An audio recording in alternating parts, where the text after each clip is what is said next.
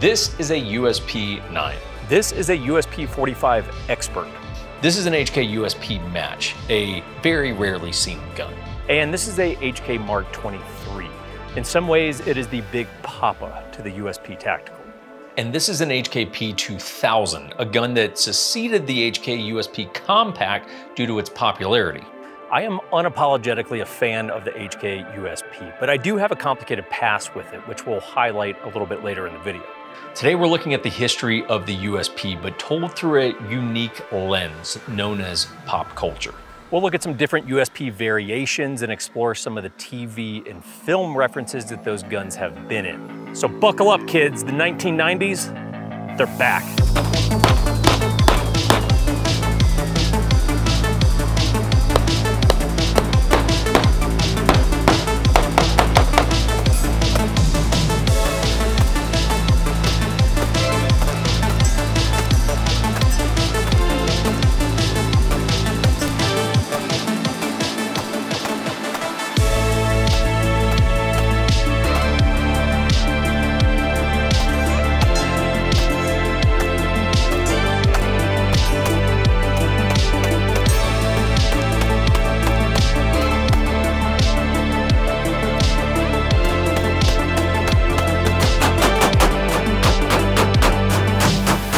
Guys, before we jump into the USP and all the cool shit that it's done over the years, special thanks to the sponsor of today's video. That would be FLP, Firearms Legal Protection.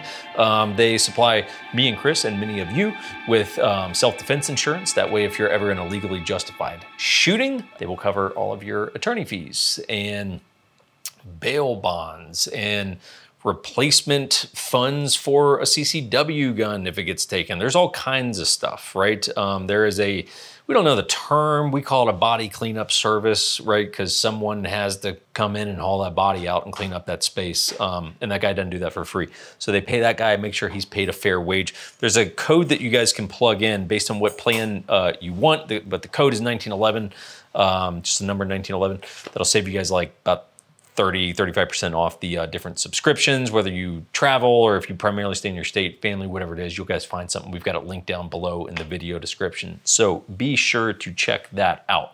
Now, instead of diving right into the variations of the USP, because we're gonna basically frame the video, we're gonna talk about different versions of the USP and then some of the cinema references that they've been in, right? So before we do that, let's just cover some basics on what the USP is. Many of you know, some of you don't. So let's talk to you for a minute. So the 1990s were a big transformational time for HK. The only handgun they had in production at that time was the P7, which is kind of crazy because that feels like such an old gun to me, but you go, that's the 90s, man. I was alive in the 90s and this shit was happening, right? So the world was moving on to lighter materials, and there was just sort of a different set of criteria that the world was looking for. Namely, right, polymer was really coming into play in the gun world. So HK was simultaneously running two developmental programs. On the SOCOM side of the house, they were working on the Mark 23, okay? On the law enforcement side of the house, they were working on the USP. The two guns share a lot in common. There's of course some differences, but they do share a lot in common. So think Mark 23, SOCOM, USP, law enforcement. USP stands for Universal Self-Loading Pistol. So the law enforcement community was placing a big emphasis on the 40 cal round at that point, and that's what the USP was designed around. So versus a lot of guns that were designed on 9mm, and then when they would scale up to the more powerful 40 cal round and they'd start cracking frames and everything, the USP was designed around 40. So the 9 and 40, that was a piece of cake. They had to scale it up a little bit for the 45. But there was also a desire for a modular system, and HK has a ton of modularity with their big designs, from the MP5 to the G3 to the USP and yada, yada, yada. That is sort of a hallmark of HK. You gotta also keep in mind, it was the first gun to come out with its own integrated light rail. Now that light rail is not particularly functional now in terms of X300s and things like that, but hey, for the 90s, this was a big freaking deal, everyone. So the 9 and the 40 came out in 1993, and the 45 came out a little bit later. Now, let's specifically talk about the actual base USP.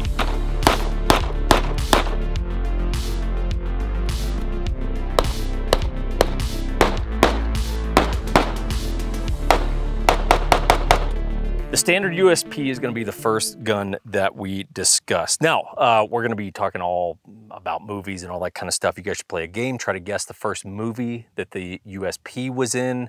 It's notable, it's awesome. We'll reveal the answer in just a moment here. But the USP is notable for a few reasons. One, and I would say primarily in my mind, it is the first gun that an American celebrity named James Williamson bought. You will know James. He started Modern Family. He's a Magnum PI enthusiast. He's a big sort of ringleader of the Bojangles community. I am a fiend for a good chicken biscuit, and Bojangles is my go-to. And he also once condemned me to hell. So who's more likely to go to hell, me or Chris? Oh, wow. That's a tough one. Definitely you. Yeah. The USP was actually the first pistol that I bought as well. Me and James are eternally bonded because of this fact. Now, unfortunately, I bought such a good first gun, and then I made a classic mistake. I was like, oh, the trigger's too tough and DASA, and I sold it, and I got a Glock, and I went down the Glock path. That's why I've been condemned to hell since then. Of course, I have come around, and now I have several USPs that you will see in today's video. So what's the gun like to shoot? I will tell you guys this, my true love is 1911s and 2011s, but I will tell you the USP is one of my favorite guns to shoot because it's properly a shooter.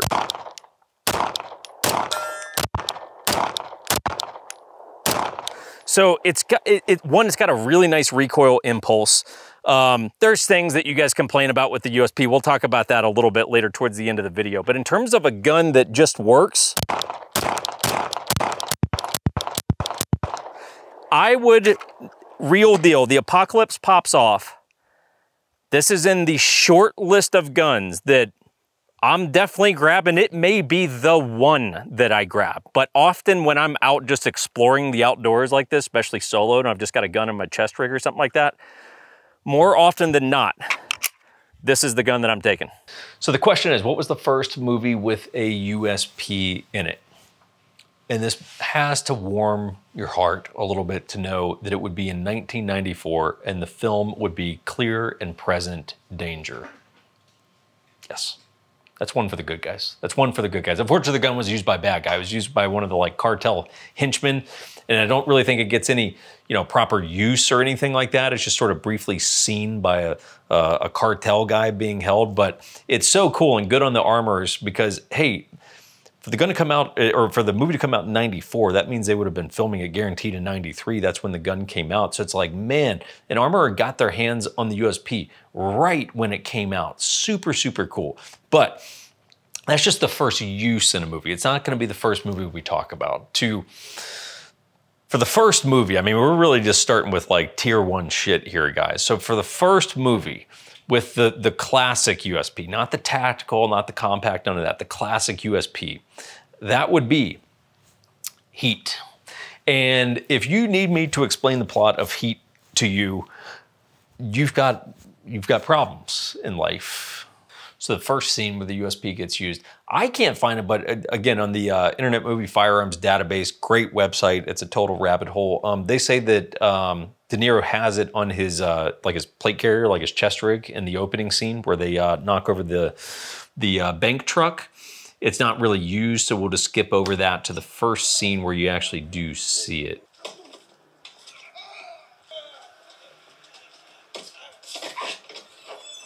Here it comes. USP, hold it. We were about to have the money shot.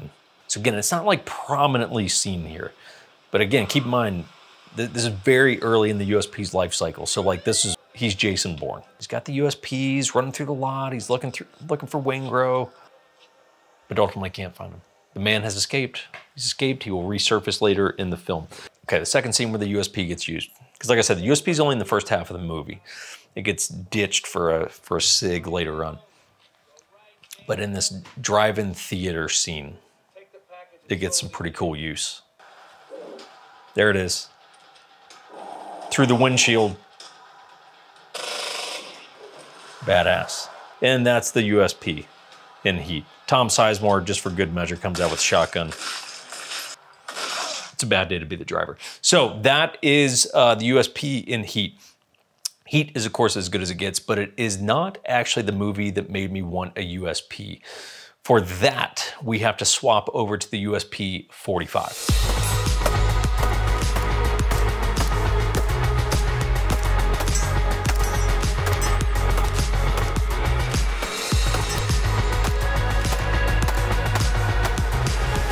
USP 45 came out in 1995. It was a scaled up version compared to the 9 and the 40 cal options for the USP. It also made one other notable change versus those, or at least versus the 9. I've never had the 40, so don't quote me on the 40, but compared to the 9, it swapped over to metal magazines. These are awesome mags. Why do I say that? Because they're the same mags as the Mark 23. So that was the beauty of getting this gun in, going, oh man, I'm gonna have to go source all these mags, you know, this is gonna be pretty pricey or whatever, and I got them in, and I'm like, oh shit, these are just Mark 23 mags. Like, how fantastic is that? What does that mean? That means you get 12 rounds of 45 ACP.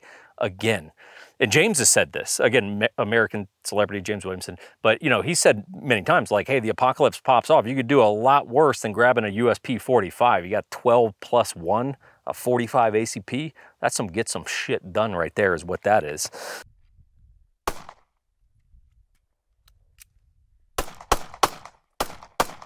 So this specifically is the Expert model, right? The USP has families, right? So the standard USP, there's the Expert, there's Tactical, Compact, and Elite, and technically the Match, which stick around for that. So the Expert was focused more on the civilian competition market. It features just over a 5-inch barrel. It also has a different style top. So it has more of this rounded slide top design. I love the lines of the standard USP. I also love the lines of this, so I'm a little bit torn. It's like trying to pick between your children. But this also uses the O-ring technology that the Mark 23 uses. We'll see the little O-ring right up here, which is designed to give you match grade accuracy without having to have hand fit parts. This also comes with a match trigger kit. Now, on all of my USPs, we swap out to the LEM trigger conversion, which I sent this to that American, James Williamson, and he swapped this out for a Match LEM hybrid. It's the best of everything. Basically, it's a really, really badass trigger. The Expert model also comes with adjustable sights. That way you can adjust elevation and windage, given that this is meant for more of a competition and accuracy-based approach. What's it like to shoot? It shoots like a thumpy 45 USP. It shoots exactly like a USP. Why? Because it is a USP. But again, they just run. There's two notable movies with a USP 45. And the first one is the one. It is the one that made me want a USP, and it is really the gun that got me into guns is the USP. The movie, we got Michael Mann, he is back at it. It would be Collateral. And if you didn't think Collateral was be on this list, you're absolutely crazy. So the movie came out in 2004, and part of the reason it was notable is that is largely before an era where actors got particularly decent training for action movies. Heat, obviously another notable exception in the 90s, but Michael Mann, you know, I think it's a Michael Mann pattern here, because he's both Heat and Collateral, which is crazy, that double duo on your action movie director resume. But Tom Cruise was one of the exceptions. He, of course, takes a tremendous amount of obsessive detail in anything that he does movie-wise, and he really trained for the role. Is everything perfect? No. By modern standards, you know, you critique his grip a little bit or whatever, yada, yada, yada. But it's like, hey, we're kind of splitting hairs, because he does some real shit in the movie where you're like, yeah, you didn't fake that. Like, you actually had to train your way through that. So the plot is very simple. Tom Cruise plays Vincent. He's a hitman, but he says he's in town on a real estate deal doing a closing that night. Suspect, why you do, the title companies aren't, guys, I'm in real estate. Title companies close at like 5 o'clock. The county recorder, they're closed at like 5 o'clock. So what are you flying in for an 11 p.m. real estate deal gathering signatures for? Suspect. But he hires Jamie Foxx to drive him around. He's a cab driver, and he hires him to drive around. The USP first gets seen in this moment. He's gone to collect some signatures for the closing, by the way. And he just paid Jamie Foxx to sit in the car and wait. No, he's not. I think he's dead. Good guess. Good guess. Money line coming here. No, I shot him. Bullets in the fall killed him. Oh, good writing. Good writing on that. And now the USP's out, right? Hold on. So it's like, this is cool. Like you're seeing a guy switch on, Put your right? hands We're down. like, Okay.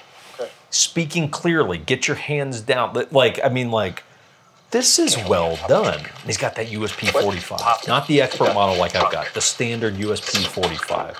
So this is where the USP gets unveiled, right? But it's not the first moment where it puts in some work.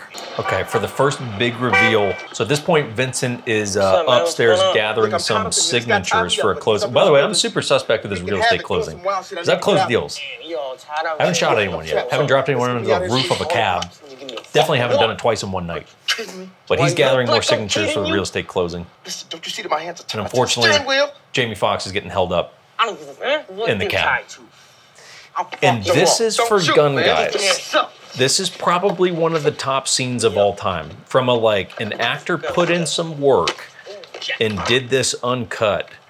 And it's quick and it's violent. And I mean, this is badass shit here. That my briefcase? Your briefcase? Yeah, it is. Why, you want it back? About your wallet. What else you got for me? Huh?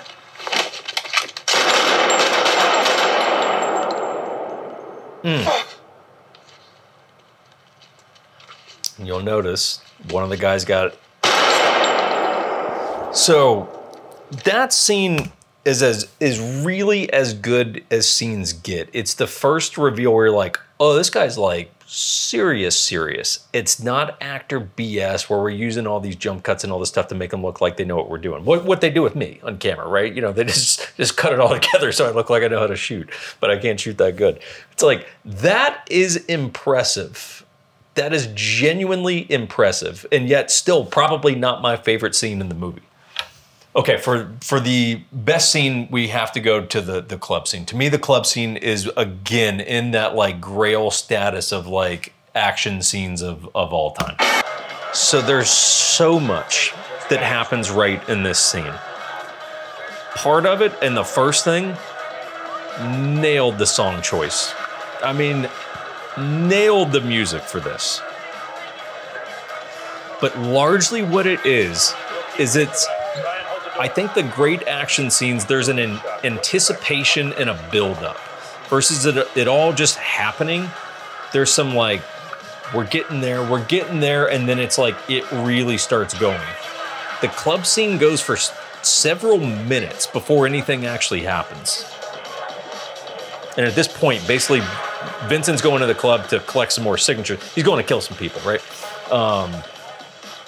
But the guy he's going to kill, some Asian business guy or something like that, he's surrounded by a bunch of armed guards. So now we got an actual gunfight situation where Vincent's got to go in, and he's gonna have to lay it down. Like, he can't just go drop a guy from a window. This is in a public setting, ton of people, and he's gonna have to send it.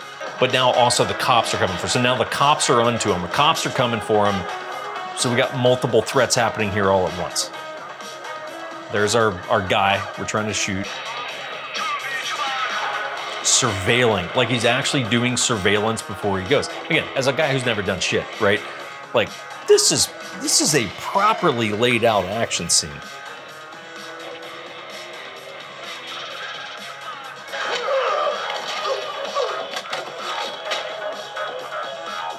The intensity of it is so good, right? And keep in mind, stayed quiet.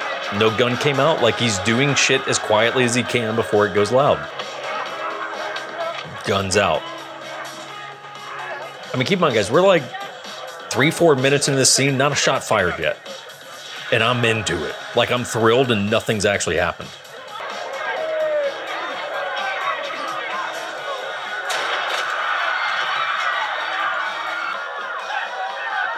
With the laser, don't insult me, please.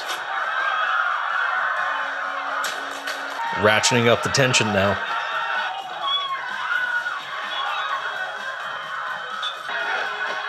Watch this prone shooting here. Or supine, I guess. And when it pops off, it goes.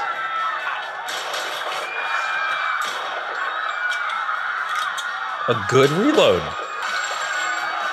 And like that, it's over and he's out. So it's such a cool scene because it takes so long to build up to, but once it goes and it hits hard. Amazing scene. Up next for the USP 45, second movie, would be Executive Decision. Some of you may remember it, and I bet most of you haven't seen it anytime recently, but I'm telling you, it actually holds up. It actually is really good. So Executive Decision came out in 1996. You've got hell of a cast. You've got Kurt Russell, Steven Seagal, we'll give him a pass on that. Prime Halle Berry. I mean, my God. You got John Leguizamo, Oliver Pratt. I mean, it's just like, holy cow. I mean, this is a hell of a cast we've got in here. So the premise is fairly simple. Steven Seagal, he leads a team of special operations guys. We don't really know what organization they're part of. They're part of some super cool guy. And basically some terrorists have taken over a plane, and Steven Seagal has to send in his team of special operations guys to take over the plane. That's the simple premise. And if they don't do it, the terrorists on the plane have some DZ-5 gas that they're going to release over Washington, D.C., and they're just going to like annihilate the city. Kurt Russell gets suckered into going because he has some expertise on the gas. So they're like, hey, come with us, even though like you're a nerd and like you're not helpful here. Or is he, as it turns out. But anyway, it's a dominant movie for the MP5. I mean, like, it's a killer movie for the MP5. And one other gun we're going to have in an upcoming episode. But the USP makes its appearance towards the finale here. We'll go ahead and play the clip. It's not seen prominently, but it's seen a bit here. And it's interesting because they dressed up a USP to look like a Mark 23. So it's like clearly they're going for Mark 23 vibes here. It actually even has the Knight's suppressor on it. And I can't quite tell what the light is. I'm sure it's, you know, one of the early Insight designs. But it's like they're going for it. So it's like, was it a USP Tactical? Like what was it? Like, I'm not entirely sure what it was. And I mean, Halle Berry can do no wrong in Executive Decision. That is all of the rightness in the world. We're looking for the sleeper. Where's the sleeper at? That's him. And he looks like it. He just doesn't look like a nice guy.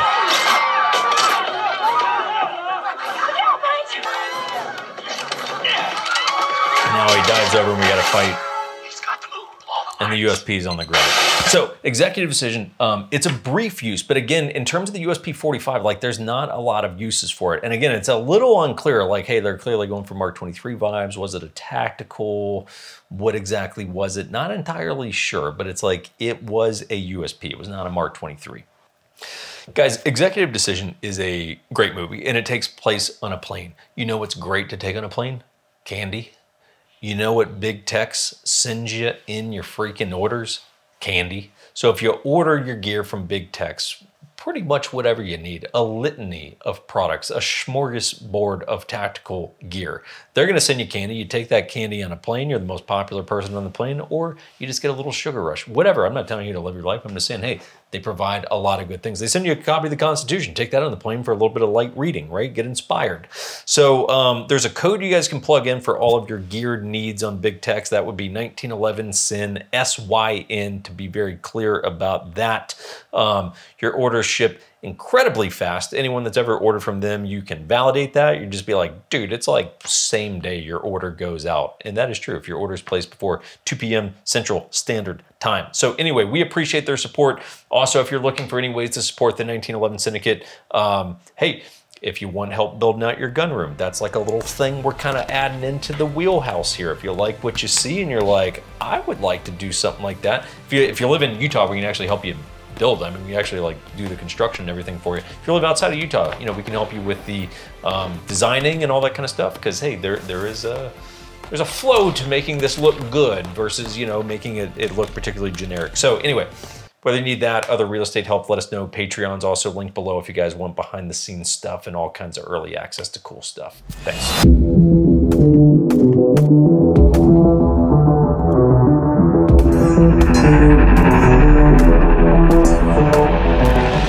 Up next is the USP Compact. So the Compact came out in 1996. The USP Compact was basically the USP answer to a detective-style gun. This is a P2000. It is not actually a USP Compact. I feel a little ashamed. It brings me great shame to me and my family to not have a USP Compact to bring you today, but I did recently pick up this P2000. It's the closest thing I have. They are essentially the same footprint, and in many ways they are the same gun. The P2000, however, borrowed pretty heavily from the USP Compact. It was meant to be that next evolution of the Compact. We'll save all the details of this and why I think you guys are probably missing the boat on this on a different video. But the Compact, in terms of, because this is the same footprint as the USP Compact, while I find there to be a bit of overhyped factor to the like, oh, this gun doesn't fit my hand well or does fit my hand well, for me, I can shoot just about, I'm not saying I'm great with it, but you know, I can make just about anything work. But in terms of me, for me personally, this gun is like made to fit my hand like a glove. So first use of the USP Compact in a movie. That would be Mission Impossible 2. Great movie? No. Definitely the weak link in the series there. Seemingly more about Tom Cruise's hair than it is about any mission, but the USP Compact does get used at the end of the film. So the whole motorcycle chase that happens, our man Ethan Hunt has a Beretta 92 throughout that, but the USP sort of shows up here. So it's the finale, we're racing motorcycles at each other because that's a logical thing to do on the beach. And then that happens, and somehow the motorcycles blew up. So you'll see the USP, there it is, flying through the air, and it's in the sand. Okay, so that's the USP Compact. So we know at this point we have a Compact. It is buried in the sand and is about to get a little bit of a torture test, as you will see. But first, some very interesting fighting tactics are going to take place in a leather jacket. There's the USP, just got kicked, literally kicked the gun for no reason at all. Well, not for no reason, but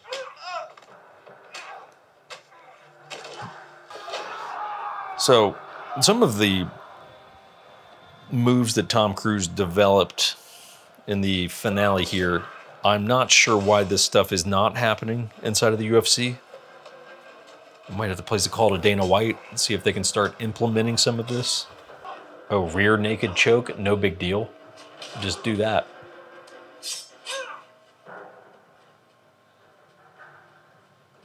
Look at that hair though. The hair is so good. First of all, she's beautiful. And she's been hit with some sort of virus. And you're going to say that about her? And Ethan Hunt will not stand for this. You know what he's going to do? He's going to kick your stupid face off, is what he's going to do. With the ocean crashing in the background. That move. I'm a little embarrassed to admit this is also John Woo, everyone. Not his finest outing, but here's a USP Compact. And it's down again, okay. I mean, this thing is getting properly, like, torture tested. That's a thing. That's a thing, that kick. The cartwheel kick, bet you didn't see that one coming. Okay, so Ethan has successfully eliminated the threat, hopefully. Now he's got to go save his woman. Got Luther, he's coming over, he's going to get the serum. But uh-oh, what happened? Turns out your kicks didn't work. Not the USP, 92. Now let's laugh about it. Give Ethan a chance to maybe come up with a plan. Let's just giggle about the fact that we got a gun on him now. Oh, look at that USP buried in the sand.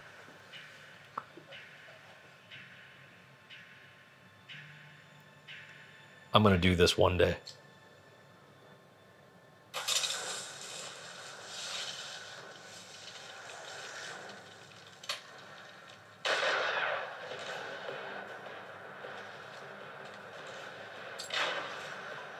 Stupid asshole.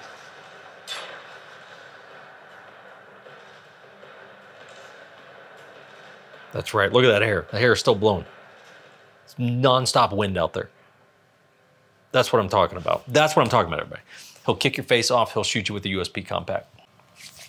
Up next on the USP Compact list, we have probably a fan favorite. That would be Blood Diamond. So we've got Danny Archer, played by Leonardo DiCaprio, and he flies into Africa with a shitty Glock 26 that no one cares about, and it gets impounded by some, like, I don't know, warlords, I guess we'll call them. So he goes into a bar. He's talking to his bartender buddy, and he needs to find a new pistol. How the body, Mr. Archer?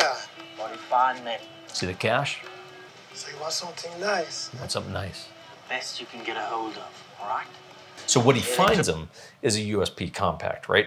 So now Danny has a USP Compact, and that is with him through the entirety of the movie. Stop! So Danny and Solomon, they wind up in a little bit of a scuffle here. Down there. He's trying to find his son. You are not going down there. Are we clear?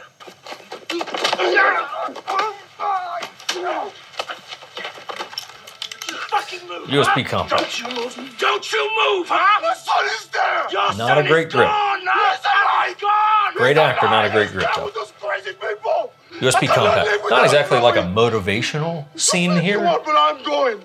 but it is a scene for the USP Compact. So Danny also uses the USP. We've got a, well, frankly, he lies. He used the USP and he lies and shoots people with it.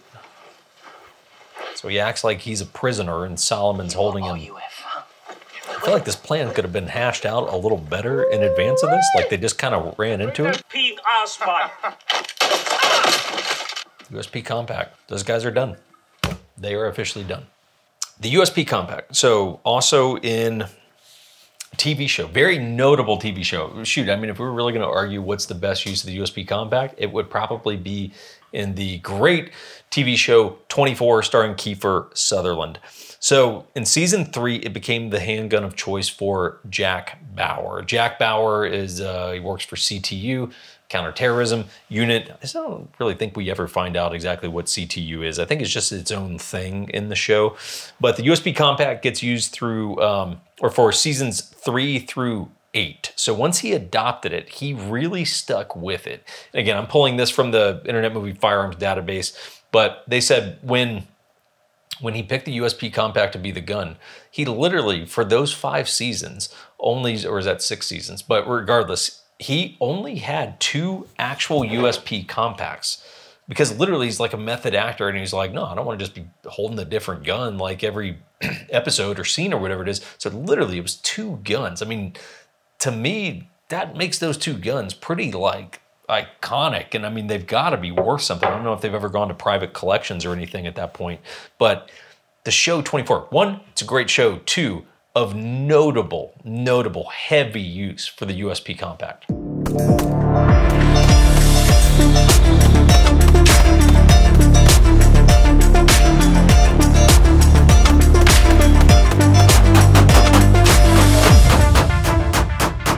So we saved the best for last because that is the appropriate thing to do.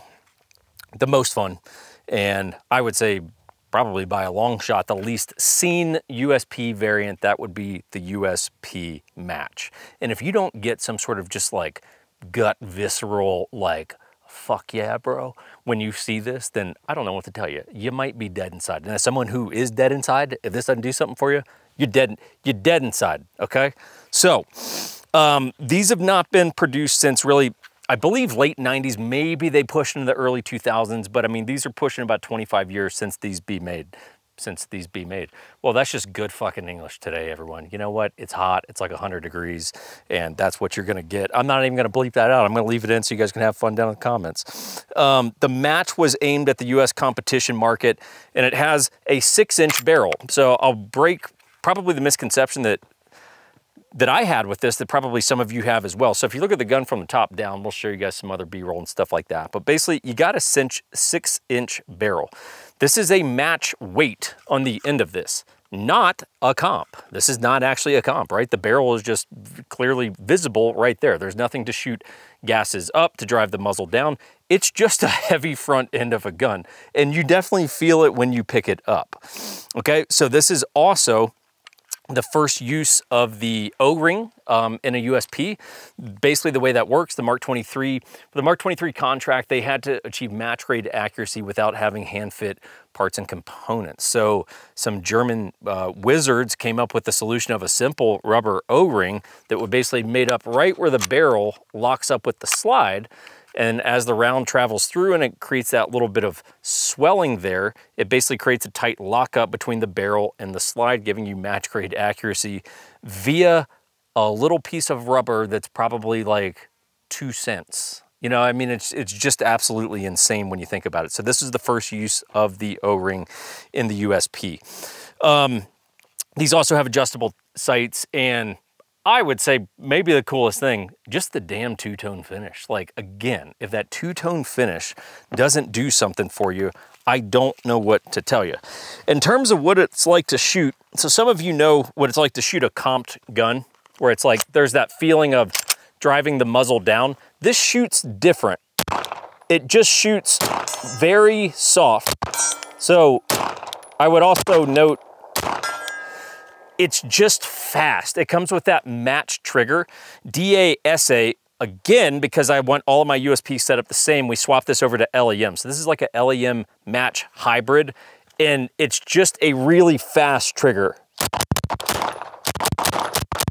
So not that that was impressive shooting, but like it is a very notably fast gun given that it's from the freaking 90s.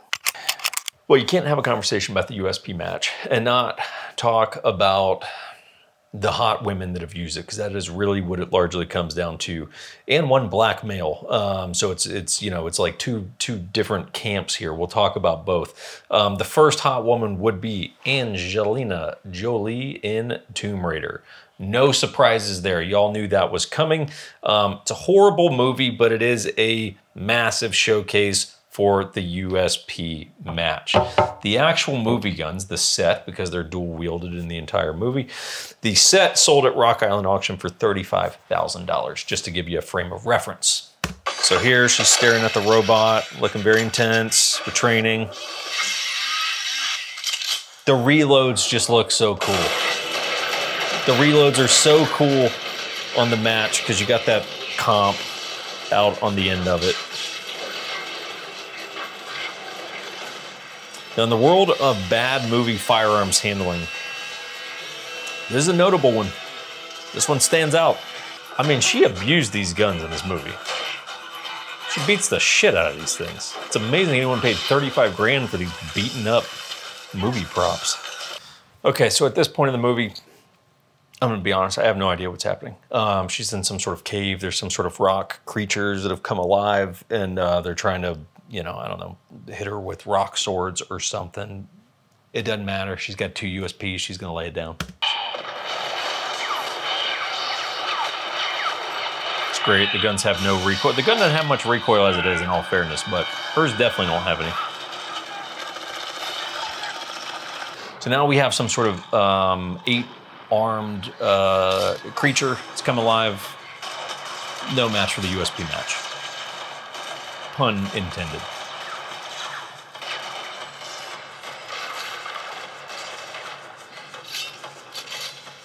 The reload system, if anyone has a design for that, like a CAD model, we should make that. This is a cool shot, in all fairness. That is a cool shot. If you're a USP guy, that's a cool shot right there, everyone. So you get the idea. She's invincible. She can do anything she puts her mind to with the USP. The second movie that uses the USP Match, probably lesser known. You guys probably didn't think about this one, but it is actually Blade 2 and 3. So this is our Wesley Snipes coming into the picture here. So Blade 1, Wesley Snipes had a modified Mac 11, believe it or not. I mean, since we're in the library, got props all over the place. I just wanted to grab this. So in Blade 1, Wesley Snipes basically had a modified version of this that they set up with some sort of system that he uses to shoot vampires and all that kind of stuff. In Blade 2, he switches over to a modified USP Match. So basically the 2 guns that Blade uses through 1 through 2 somehow are in our studio here. It's fantastic. You know, this is America, and that should make you very, very happy. So, great movies? No, not at all. But are they notable for the USP? Yes, they are. The third movie, however, that uses the USP Match would be Underworld. A movie more so known for the use of the Beretta 92, but people often overlook the use of the Match. So we've talked about Underworld before. Horrible movie. You got lichens and something, werewolves. It's like vampires and werewolves. They're hunting each other down. Age-old feud, going back God knows how long. Celine, death dealer, basically a hitman for team vampire. She uses 92s, they're full auto. They have like this barrel shroud on them, but she gets to use a Match, which would clearly be an upgraded gun. So you'll see it come in. I mean, just a really clear, legible shot. Sure hope you never get pissed off with me. Right, same. Hold on. Look at this bad boy. Check this out. Yeah. Badass. I think she shoots, and I barely remember. I blocked this movie out to the extent possible. Yes. Badass. Good use of the HK USP Match. She's got silver bullets or something. You've copied the Lycan rounds. It seems they might have changed the finish on it ever so slightly. To me, it looks like a different color pattern with the match weight. Ain't nothing to dig at. Regardless, very cool use of the Match. So how do we wrap it up? The USP can be a divisive gun. So why do people hate on it? Well, they hate on it because it has a proprietary, non-modern light rail, okay? No red dot cut, DA/SA trigger that can feel a little bit heavy for some people. Some of the mags, specifically on the 9mm variant, just feel a little dated, right? Lower capacity, 15 round, right, in plastic versus the metal mags on the 45. So really, the complaint that people have is they want it to not be a gun from the 1990s, right? I love it because I accept it for what it is. I'm not trying to make the USP more than it needs to be. If I want something resembling a USP that has all the modern touches, I'll go get a P30. Yes, this has a component, it's not a standard P30, right? But if I want a better trigger in a standard USP, I'll swap it out to the LEM trigger, right? I don't care about running a light on a USP personally. I have other guns for that. I don't care about running a dot on it. I've got other guns for that, right? Your complaints around the USP center around you wanting it to be more modern, in which case just go get a P30. That's like getting an M1 Garand and being pissed that it doesn't come with an M-LOK rail.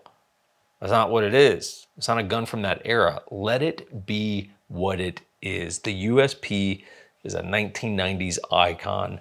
I accept it and I love it.